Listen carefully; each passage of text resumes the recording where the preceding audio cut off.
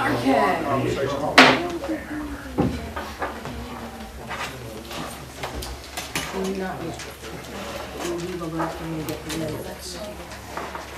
hour being 3 o'clock, I am going to call to order the executive session of the Legislative Administration Committee. I'm going to take the bills a little bit out of order. The first bill I'm going to take up is 1654 relative to State House security. And I would recognize Representative Hefner for a motion. Thank you, Madam Chair. I would move ITL. Is there a second? Second right here. It's been moved ITL by Representative Hefner and seconded by Representative Lorando. Representative Hefner, would you care to speak to your motion? Yes, ma'am. Thank you very much. I guess a couple of thoughts on this. Number one, the bill requires metal detectors to be put in, and I hate to see that going into our State House and the LOB for that matter.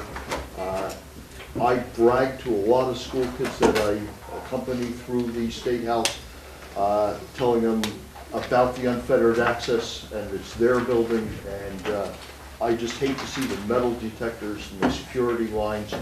And oh, by the way, there's a cost associated with that. I also have a problem with hacking away at our Second Amendment rights. And oh, by the way, what this bill is trying to do has probably already been accomplished through the rules process, and therefore this would be redundant. Thank you. Anybody else have a comment to make? Representative Dowling. Yes, I guess that I have a question, and my question would be, if I want to leave things just the way that they've been all along, then would I be against this thing? Let me answer your question in this way, and I should make a record of this also. Currently, what the rule we have was a rule promulgated by the Facilities Committee, and you are absolutely correct. The Facilities Committee has always been the committee that has dealt with this issue by rule. At some points in the past, the rule has allowed guns in the State House. At some points in the past, the rule has prohibited guns in the State House. But the rule has always been made by the Facilities Committee here. Does that answer your question in part? Well, it's giving me some history, but And I then- have history too. But And then, well, let me finish my understanding, and then I would be glad to be corrected on anything. What we have before us is a bill that would make the carrying of a gun into the State House a felony offense, and which would require metal detectors and, as Representative Hefner pointed out, attendant costs. None of that is currently provided for in the current rule.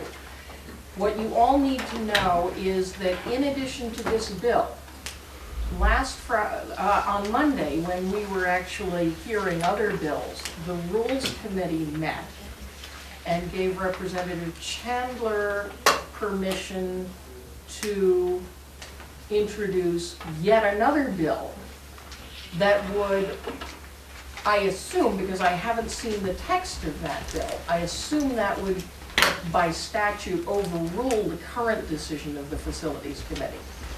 But certainly, with respect to this bill, if you want to leave things the way they are now, you would certainly vote ITL on this bill, I think. thank you very much. And I hope that was responsive to the question. Wonderful. Thank you.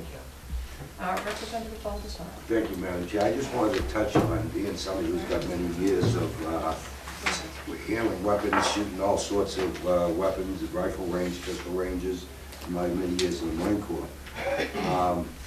The rule, of course, I'm one who carries, and I'm not scared to say it. My gun is downstairs in a lockbox. The way I turned in my weapon this morning, I put it in the box, the way our system is set up right now, under the rule which this would help to, is a very unsafe condition. Because I know enough how to clear my weapon, and how to take out the magazine, how to open it and everything else. It's an accident waiting to happen. I'm hoping here that because we have over 14 entrances in this building, we have a corridor that comes out from the annex into our building. we have security guards that don't carry weapons here, and of course, the building calls for all this stuff. This would be a great cost to the state for where we have never had one incident, except somebody carrying open carry, which is within our constitutional rights. So I'm hoping and highly support the ITL, because I think that we probably, in New Hampshire here, since the last 3 years, have been the most safest state in the country to live in, and people are proud to walk into our state house. Thank you. That's all I got. The Motion current is motion is ITL. ITL. Yes, I spoke to that. Other people wanting to comment?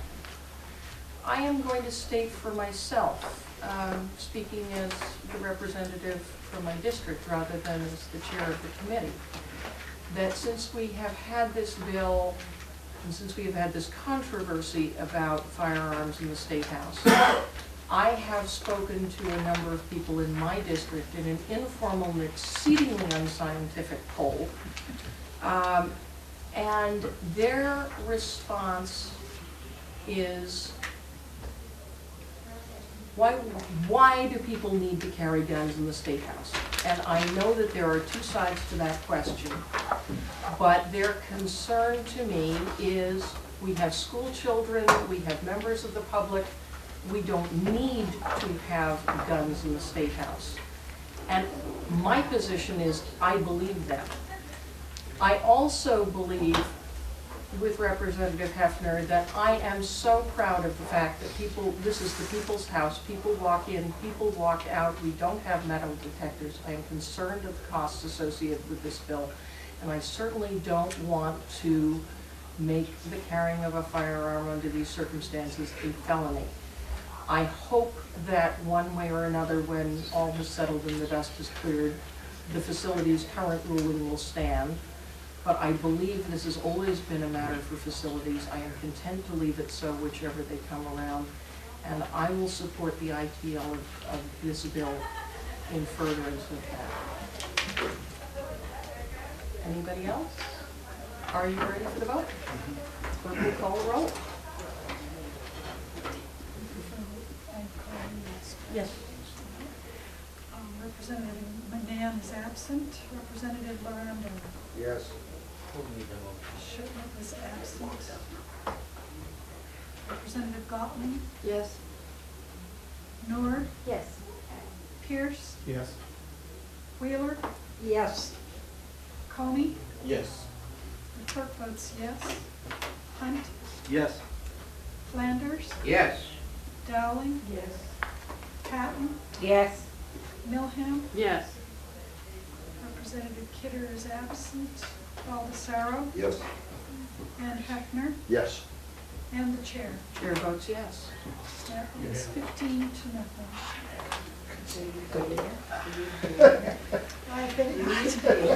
I suspect that putting it on the consent calendar, Representative Lorando, is an exercise in futility, and therefore I'm going to direct that that go on the regular calendar. I am, sorry? Why not put it on? Because somebody's going to take off. Do you want to make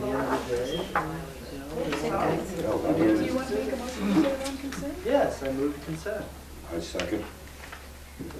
What's your pleasure? All those in favor of putting it on the consent calendar? Aye. Opposed to consent? Then we will put it on the consent calendar. Because it could get cold. That's not right if it doesn't. Right. Okay. It's not our fault.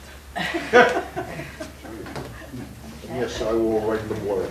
And if I could ask blurb writers to have their blurbs today, that would be very helpful, because then we can get them into the next calendar. That's all. We'll talk about that later. Thank you, one and all, on 1654. The next bill I'm going to take up is 1473. This is the bill that requires lobbyists to file an annual statement. And if you will recall, for those of us who were here to hear the bill, because we had some who were